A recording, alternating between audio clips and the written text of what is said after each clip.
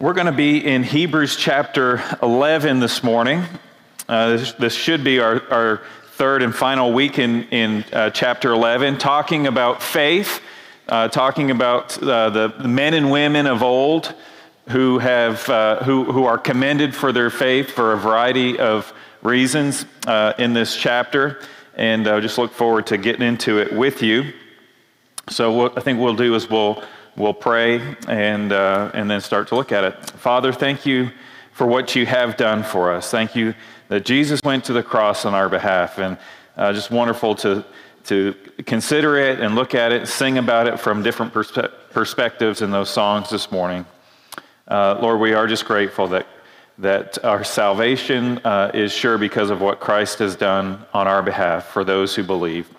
So, Lord, as we look into Hebrews chapter 11 this morning and discuss further what it means to have faith, I pray that you'd open our eyes to see and our hearts to receive what you have for us. In Jesus' name, amen. Okay, so in the first part of chapter 11, we looked at Abel and Enoch and Noah and Abraham and Sarah.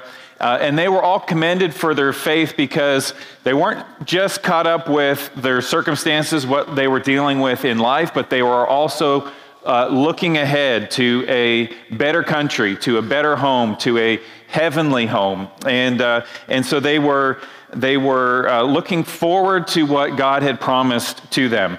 And then last week we looked at Abraham, Isaac, Jacob, and Joseph. And in this chapter anyways, they're kind of focusing on the fact that these guys, despite their shortcomings, they believed the promise that God had given to Abraham. And that was that from Abraham would come a people, they would possess a land, and that they would both receive God's blessing and that they would be a blessing. And so we looked at the faith that was involved there. And so before we continue this morning, because we're going to see it again this morning and we've seen it before, I just want to make sure it's been emphasized that they were commended for their faith in God, what God had said, how God had revealed himself, what God had promised. Their faith was not in what they wanted. There's a big difference, and sometimes we can confuse the two. So, for example, in both the Old and the New Testament, God promises, never will I leave you, never will I forsake you, right? Or in Romans chapter 8, towards the end of the chapter, Paul goes to great lengths to come to this conclusion. Nothing can separate us from the love of God. So these are promises that God gives. These are the types of things that we have faith in. God said it, God promised it, so we believe it to be true. So we need to be careful that we're not putting our faith in things that God hasn't promised to us. We realize that in life there's disappointment, there are hard times, there's conflict between people, there is sickness. Not everyone's Fortune 500 on the Fortune 500 list, or even close to it. Some just wondering where food is coming from for tomorrow. So we're not promised the absence of troubles in this life. So in fact, in James it says, don't be surprised when you experience various types of trials. But he also said that he would be with us in the trials. So in verse 34, we'll get to it in a minute. There's this little phrase he's mentioning. He basically says, I don't have time to talk about everyone, but there's all kinds of other people I could talk about. And he says, those who quenched the power of fire, which I think is a reference to Shadrach, Meshach, and Abednego. And if you remember their story, they were Israelites taken captive. They're in Babylon. Nebuchadnezzar builds this golden idol and says to everyone, brings everybody out and says, when you hear the music play, you will bow down to the idol. And Shadrach, Meshach, and Abednego, they refused to bow down, so they were brought before Nebuchadnezzar. And basically Nebuchadnezzar said, look, you're going to bow down, or I'm going to throw you in this burning furnace. And they said, well, we're not going to bow down. And so Nebuchadnezzar says, well, then, into the furnace you go. So in Daniel chapter 3, verse 17 and 18, this is what Shadrach, Meshach, and Abednego says. Our God, whom we serve, is able to deliver us from the burning fiery furnace, and he will deliver us out of your hand, O king. But if not, be it known to you, O king, that we will not serve your gods or worship the golden image that you have set up. So these guys were acting in obedience. They had the 10 Commandments, right? They were not to have graven images. They were not to bow down or worship any idols. That God would be their God. There'd be no other God before him. And so Shadrach, Meshach, and Abednego believed, they had faith that obedience to God was more important than any edict of any king or ruler or anyone else. Does that mean that God had to deliver them from the fiery furnace? It didn't mean that. But they said, God, we know you're able to, and even if you don't, we have faith that obedience to you is the most important thing. Terrible situation that they found themselves in, and yet they had faith not in the circumstance, but in their God, and in God's promises, in God's word, in the fact that they believed God, that if they were obedient to him, that God's will would be done. And of course, we do know in that situation they were delivered. So we are to bring requests to God with confidence, knowing that he'll be faithful to his promises, confident that he's good, that he loves us, he'll never leave us, he'll never forsake us, but never with the idea that just because we want it, that God will do it for us, if it's not something that he's promised to do. Okay, so faith, it's the assurance of things hoped for, the conviction of things not seen. In the beginning of the chapter, these guys had faith in a heavenly home, and then last week, they had faith in the promises to Abraham. And this week we're looking at more really from the time of the Exodus, Moses and forward. Again, having faith that God had promised them a land and that they would end up in this land. So let's just start to read. We're just going to take it a verse or two at a time. Hebrews 11, starting verse 23. It says, by faith, Moses, when he was born, was hidden for 3 months by his parents because they saw that the child was beautiful and they were not afraid of the king's edict. So Moses was born during a time when the Israelites were growing in number and probably even prosperity in the land of Egypt. They were doing very well, and this Pharaoh, the king of Egypt, was looking at them and thought, man, these guys, they're strong, they're numerous, they're growing. Maybe they were growing faster. They're thinking, these guys could be a real problem. And so he put out this edict that all the male Hebrew children were to be killed at birth.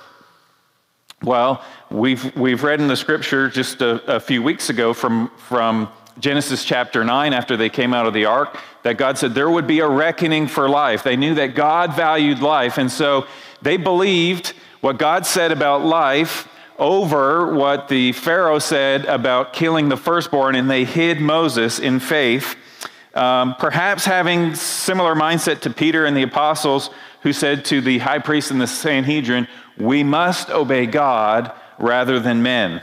So by faith, Moses' parents hid him in the reeds. In verse 24, by faith, Moses, when he was grown up, refused to be called the son of Pharaoh's daughter, choosing rather to be mistreated with the people of God than to enjoy the fleeting pleasures of sin. He considered the reproach of Christ greater wealth than the treasures of Egypt, for he was looking to the reward. By faith he left Egypt, not being afraid of the anger of the king, for he endured as seeing him who is invisible. Moses, so he was his parents said, we're going to make sure this baby isn't killed. They were hiding him in the reeds by the river. Pharaoh's daughter comes across him there and brings him into her home and raises him in her home. Basically, in Pharaoh's courts, Moses was raised. Josephus, who's a first century Jewish historian, he said that Moses was a general in the Egyptian army. He had won several battles, and he was next in line to the throne. He was next in line below Pharaoh.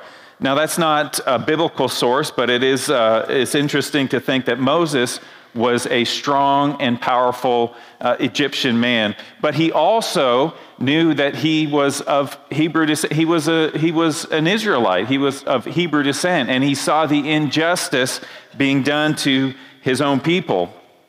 One day he decides, I'm going to take matters into my own hands. So I don't know if he decided that one day, but he comes across this situation and he acted. And so he saw an Egyptian beating a Hebrew slave, and he thought, this isn't right. So he killed the Egyptian, buried him somewhere in the sand, Scripture says. And he thought, nobody's seen me. Nobody knows I'm going to be okay. And I don't know that this was in his intention, but on that day he aligned himself with God's people rather than with the Egyptian upbringing that he had.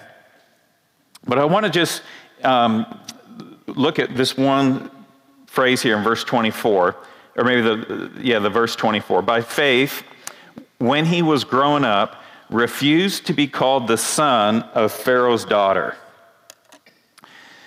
So Moses, maybe this is a little bit of a sidebar, but I think it's worth talking about. Moses, powerful man, next ruler of Egypt, widely known and respected. That's Moses. That's Pharaoh's daughter's son.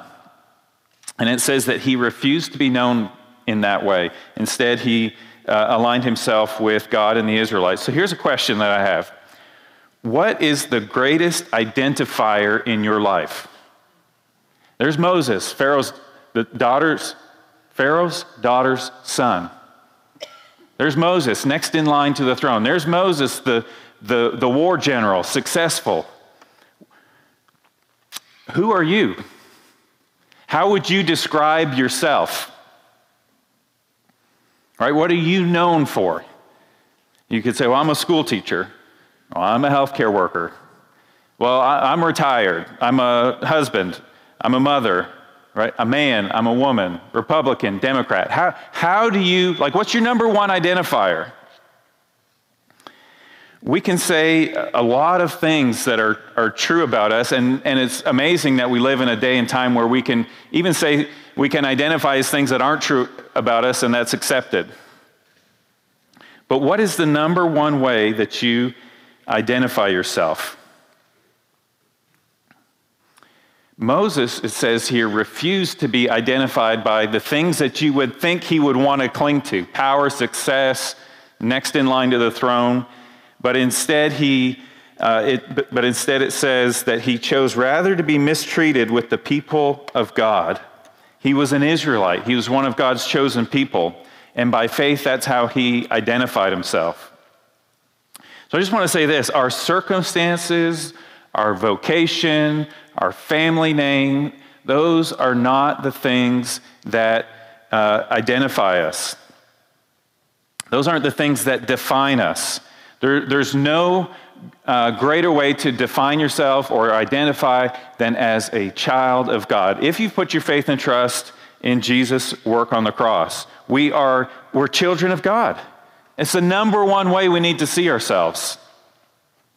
So we know that we are undeserving, sinful, rebellious people, but we also know that miraculously we have been redeemed and been made new.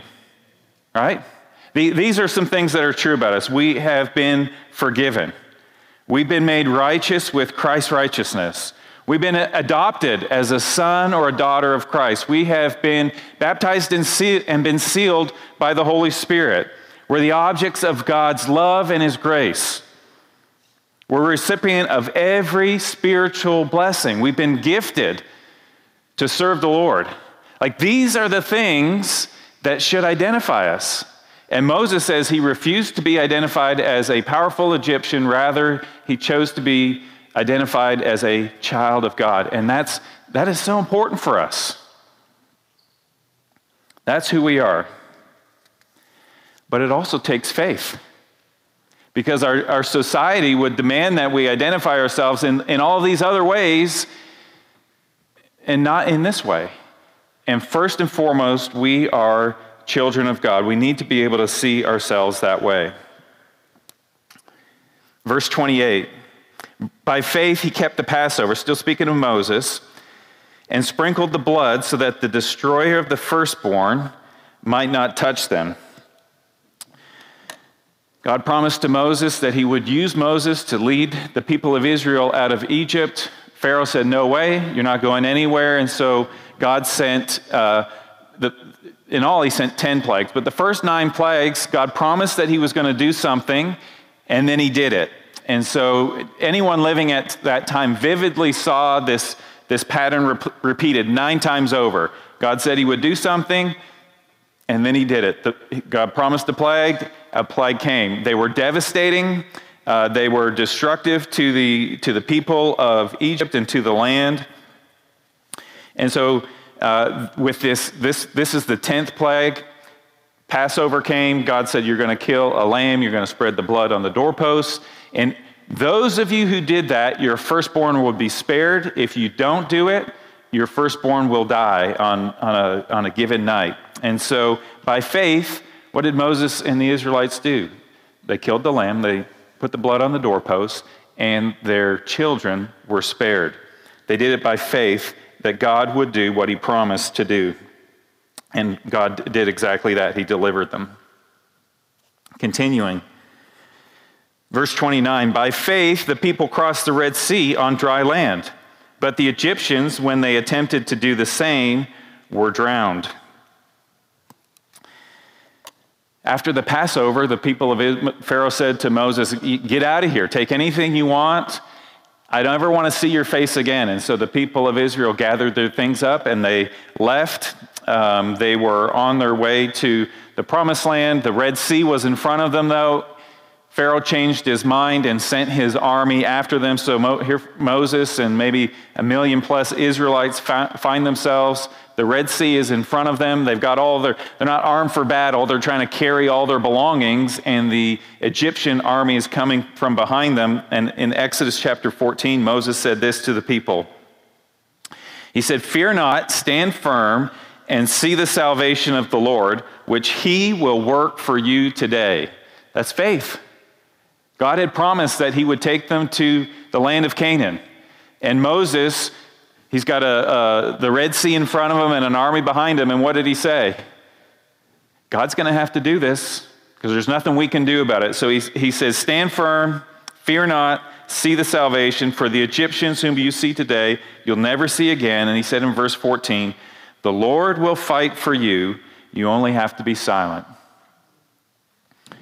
Moses had faith that God was going to do what God promised that he would do. It's the assurance of things hoped for, the convictions of things not seen. I imagine Moses and the people of Israel, there was nothing, as they looked at the sea in front of them and the army behind him, victory was not seen. And yet they had faith that God would do what he said he would do. And God did it. Verse 30. By faith, the walls of Jericho fell down after they had been encircled for 7 days. It's 40 years later. They've crossed over into the land of Canaan. They come upon this. The very first city they come to is the most fortified city in all the land. It's the city of Jericho with thick walls, tall walls, and they're preparing for battle. And God says, this is what we're going to do. Once a day for 6 days, I just want you to march around the city.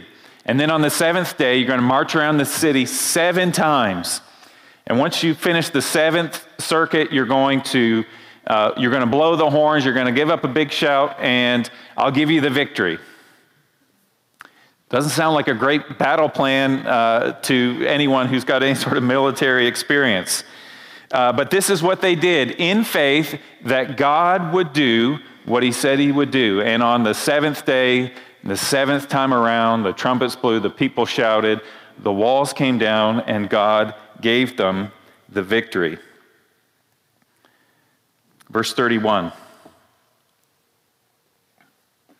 By faith, Rahab the prostitute did not perish with those who were disobedient, because she had given a friendly welcome to the spies. When they came up to the city of Jericho before they took it, they sent spies in. Two of the spies came to the house of Rahab, who was a Canaanite prostitute, probably had a house in the walls. But Rahab had the right understanding of who God is. And you could look at the account in Joshua chapter 2. But this is some of the things that she said to the spies. She said, I know that the Lord has given this land to you.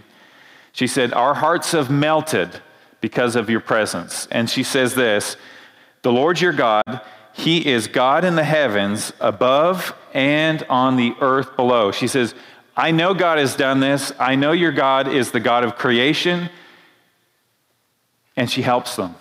She provides refuge for them. She helps to give them an escape. She served God through the protection of the Israelites. Essentially, this made her a traitor to her people and her culture. I wonder, would we go so far? Would we stand against our culture to say, I will align with the truth of God's word? This is what Rahab did.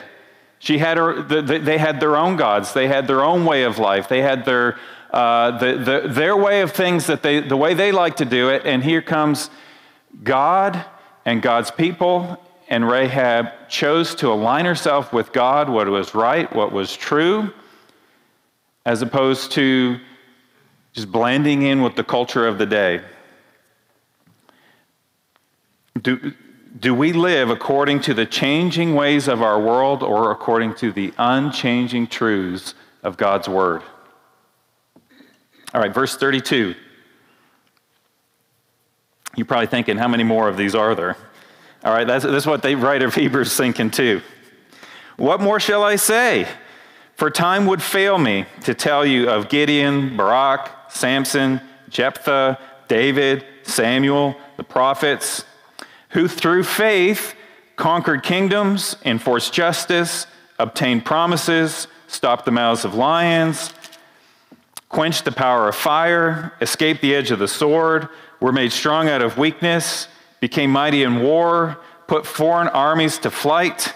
Women received back their dead from resurrection.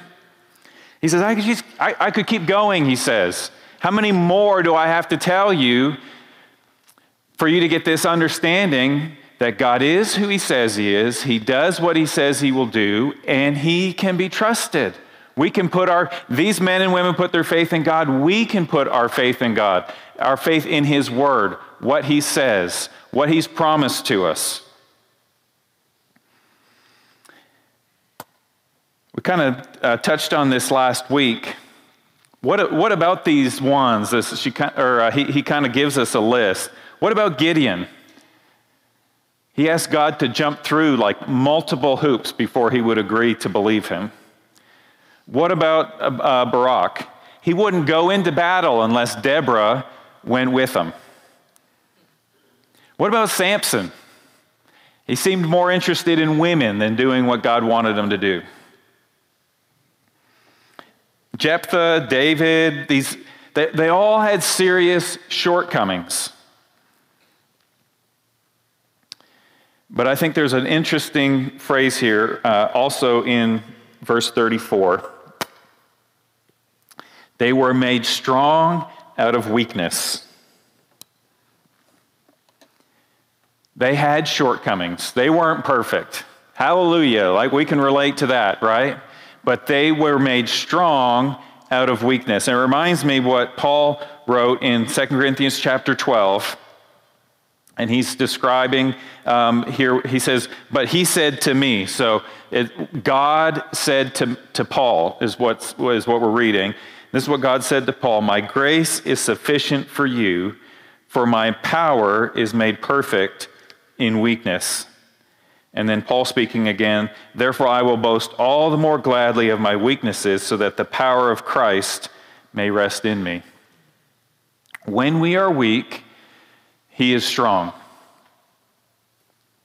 We quote that verse fairly often because that is an encouraging verse. When you feel weak, when you feel overwhelmed, when you feel insufficient, when you feel like you just don't have it, his power is made perfect in our weakness. A great verse, but it continues this way. "For the sake of Christ, then, I am content with weakness, insult, hardship, persecutions, calamities. For when I am weak, then I am strong." Paul actually says, I invite these things into my life because this is when I know God will work most powerfully through me.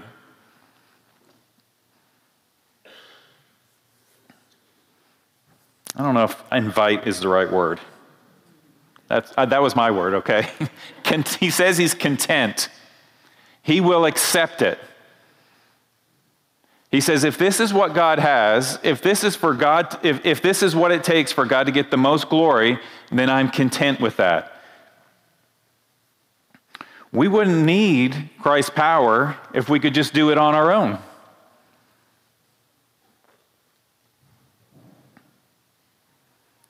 So we should expect that we will find ourselves in situations that are just too big for us. We can't handle on our own. We don't know what to do, because in those situations, it's when Christ works powerfully within us.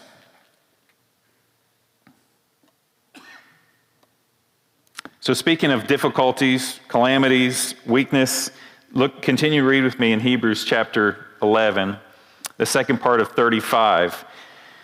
He's saying, look, I could keep going about all these people. And he's listed some of those who had great triumphs, but then he says this: some were tortured, refusing to accept release, so that they might rise again to a better life. Others suffered mockings and flogging, and even chains and imprisonment. They were stoned, they were sawn in two, they were killed with the sword. They went about in skins of sheep and goats, destitute, afflicted, mistreated, of whom the world was not worthy, wandering about in deserts and mountains, in dens and caves of the earth. I was looking at this list. Man, that's brutal. I was just trying to look and think that, like, is there anything on this list we could even relate to? Maybe afflicted and mistreated.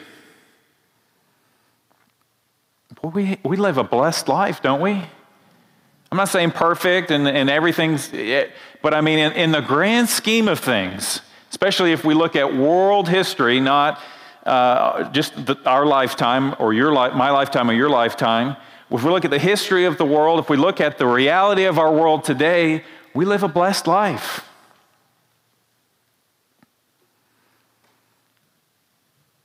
I don't even know how often we think about these things. I don't think of them often. We have coming to the missions conference this weekend. Actually, I think he arrives Wednesday evening with his family's Pastor Vijay from India. And some of you were here when he was with us probably 6 or 7 years ago. Pastor Vijay lives a life of persecution. He has been beaten for his faith. He has been put in jail for his faith. He is constantly harassed because of his faith. We just don't find ourselves in those kinds of situations. But this is my prayer, that any sort of harassment, any sort of mistreatment, any sort of slight, any sort of discrimination that we might face because of the name of Jesus, we would be like Paul. We'd be content with that, to bring glory to his name. That we would have faith that no matter the circumstance we find ourselves in, that we know that he loves us, that he's with us, and that we would have faith, so much faith that we would continue to be obedient to the glory of God no matter the outcome.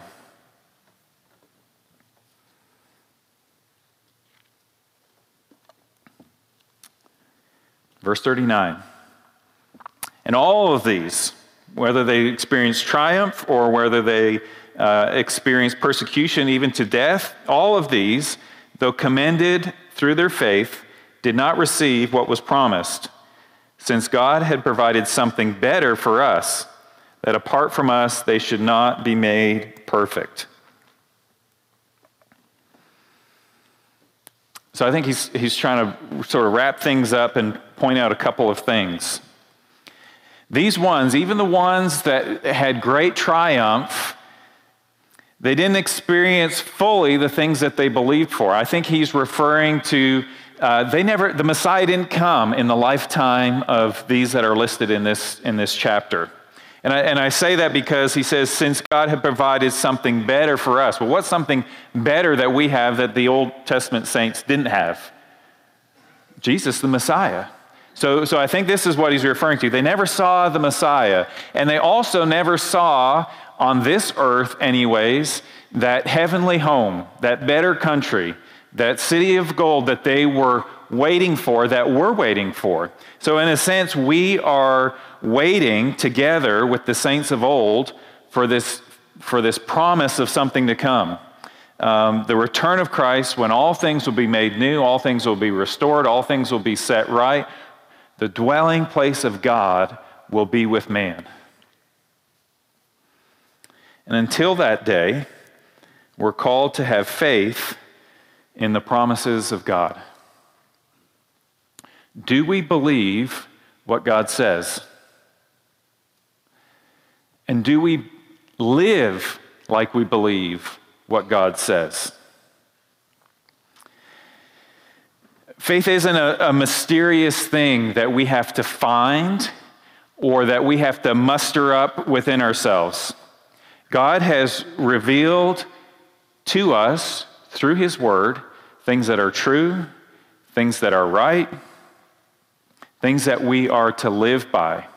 And so faith is believing that those things are true, and I think there's a believing to the point of conviction, to the point that we live according to what is true and according to what is right. And we're constantly adjusting ourselves as we see ourselves stray, as we see ourselves wander, adjusting ourselves to what is true and to what is right, and aligning ourselves with God's word. The great thing is that God, through the Holy Spirit, enables us to do it. So as we close this morning, I wonder, is there a situation in your life that is burdening you, that is concerning to you, that is bigger than what you can handle, that you've kind of been consumed with, that you've been praying about?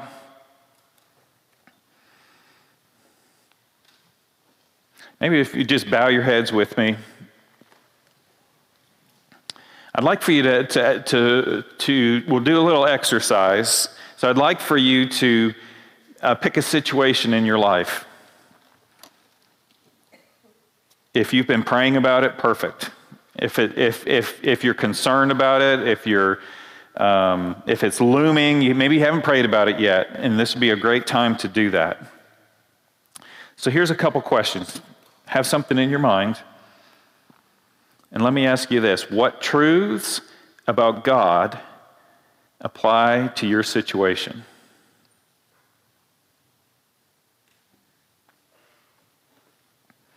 What truths about God apply to your situation? And then let me ask you this question. What truths from God's word about how we should live and interact with people apply to your situation? All right, so thinking about this concerning thing that you have, what truths about God apply? What truths about what God's word says about how we live and how we interact with people? What are some that apply to your situation? So let me give you For example, Sarah and I, we've been praying for Nate and Court, our sons, young adults now. They've been working through applying for jobs. They've been seeking the Lord, trying to determine, what the next years of their life will look like based on this employment that they're looking for. What truths about God apply to this situation? Well, we know that in the Old Testament, God reveals himself as Jehovah Jireh, the God who provides. In the New Testament, we know that Paul wrote to the Philippians, "My God will supply every need of yours according to his riches and glory."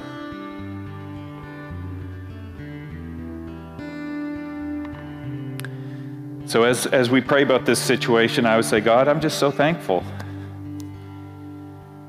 that you provide for all of our needs. You are Jehovah Jireh. You're the one that provides. You're the one that sustains. You're the one that cares for us. And God, I trust that you're going to care for Nate and Court. I trust that just as you have provided for my needs, that you will provide for their needs, according to your will, according to your riches. So God, I have faith that you will provide for my sons. But I also know that as they are looking at different opportunities and trying to explore different things, they're asking questions. Well, I don't know. What about this job? What about this opportunity? Should I apply for here? Should I apply there? Should I talk to this person? And God, I know that your word says, if any of you lack wisdom, let him ask God, who gives generously to all without reproach. And so, God, on behalf of Nate and Court, I ask that you would give them wisdom. I pray that they would seek you for understanding. I pray that they would look to you for direction.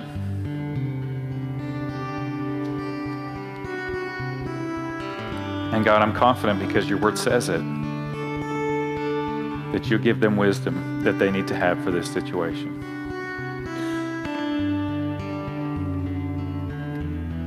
You might say, well, Pastor Jeff, I don't even know where to start with the circumstances that I'm dealing with. And that's okay. God will reveal to you. Sometimes the best thing to do is to ask a friend. Ask one of the elders or one of the pastors, hey, this is what I'm dealing with.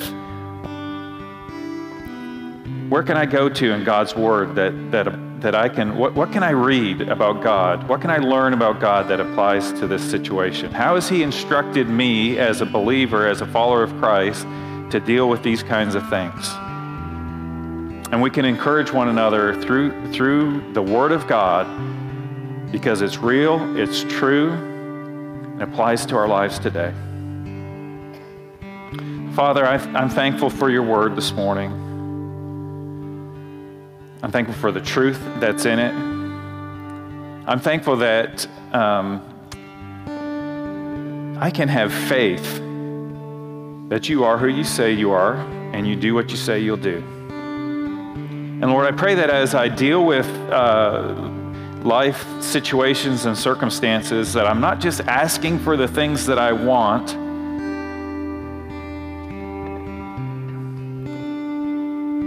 but I'm believing the things that you said that apply to my circumstance. Lord, I pray that we would always come to you through the filter of truth and of reality,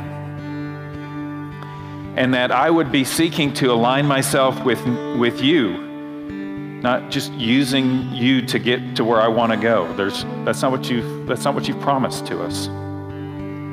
And so, God, I pray that we would just continually align ourselves with your word, the truth that's in it, who you are, and that we would have faith that you'll do the things that you've promised to do. Thank you for loving us, Lord. I pray this in Jesus' name. Amen.